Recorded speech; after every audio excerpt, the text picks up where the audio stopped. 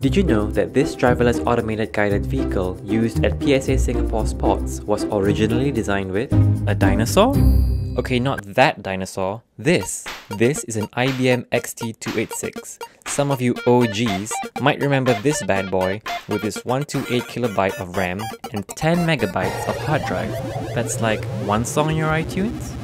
Anyway, the AGVs are used to transfer containers within the port. Usually, this was done using man-driven trucks. 30 AGVs currently are in use. They weigh 65 tons and have a cruising speed of 25 km per hour. And they are bi-direction. Aw, look at it go! This is Mr. Tam. Mr. Tam was one of the first batch of engineers to work on the AGV project. Mr. Tam, could you break it down for us? Oh,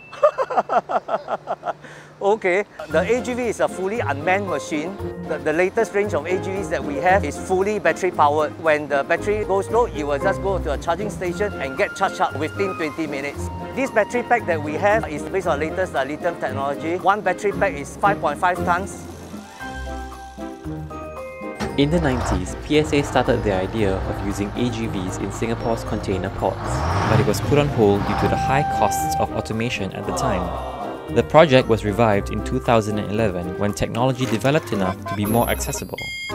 Mr. Tam was brought on the AGV team to redesign the AGV once again. Yes, part of my job is to build a reliable machine. I love engineering because in every problem, I learn new things. By 2040, AGVs will be a big part of the fully automated Tuas megaport. Oh no, will robots take over the world? I don't think robots will take over the world because I think we still need humans to build the robots.